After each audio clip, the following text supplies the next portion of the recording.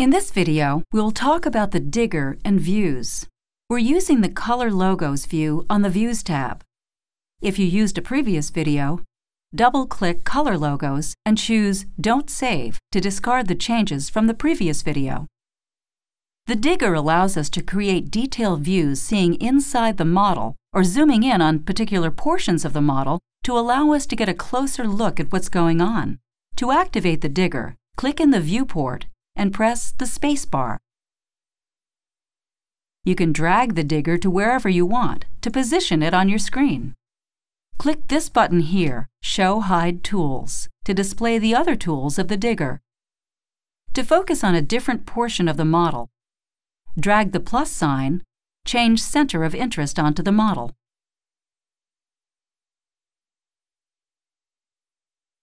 The Zoom tool is currently active. You can change the percentage of zoom by dragging this handle right here to zoom in or to zoom out. You can use a cutting plane, which creates a section view through the model. Other tools you can use are X-ray or onion skin. Both of these tools peel away layers of the models so you can see what's going on inside. Turn on onion skin and drag the handle. Notice how different actors are peeled away to show what's going on inside? If you want to change the center of interest again, you drag it from the plus sign and drop it on another portion of the model. Once you have the detail view the way that you want, click this button here, Capture Picture in 2D Image, to create a detail view. Now that your viewport is set up just the way that you want, your next logical step is to create a view. Views are very important in 3D via Composer. If you ultimately plan to create 2D output, you need to have your view set up just the way you want. Then it will be very easy to publish out vector graphics or raster graphics image files.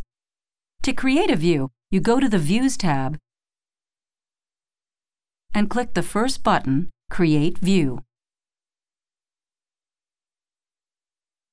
Let's rename this view to My View.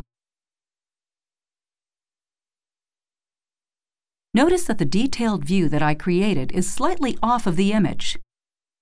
So I need to make an update. I'm going to drag my detail view over.